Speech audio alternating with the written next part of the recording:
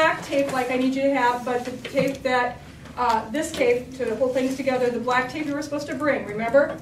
Work with each other if you don't have everything that you need. There is also, let's see, so that's everything up here you can grab.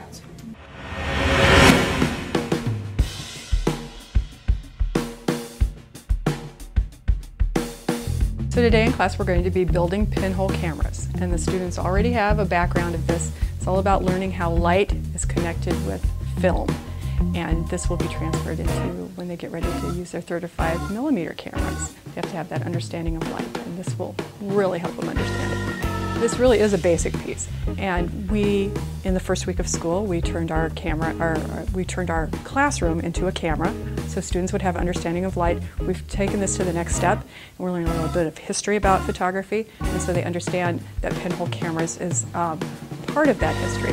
And then what we do is we move that on a little bit, and as students start getting their actual 35mm cameras, they will have an understanding of how light affects their photographs, and whether it affects the mood or the even just having an accurate photograph. So it starts there, but then we also move on to things like composition, and we will continue on with the 35mm camera and learn really heavy information about composition, and that transfers into the following class, which is Photo 2, which is basically a digital photo class.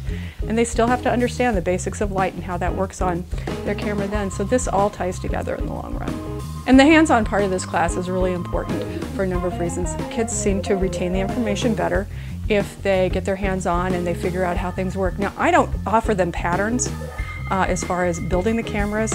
We learn the concept of you have to have a light-tight box, you have to let light come into one small opening, and they figure out how to put this together and make it work. It's not about measuring a certain pattern and everybody having a cookie-cutter camera, but it is about them figuring out how the whole process works. And hopefully they can carry that on into their other classes as well, because they learn pragmatism, creative problem solving, all the things they're going to need once they graduate high school and when they don't know what their job's going to be.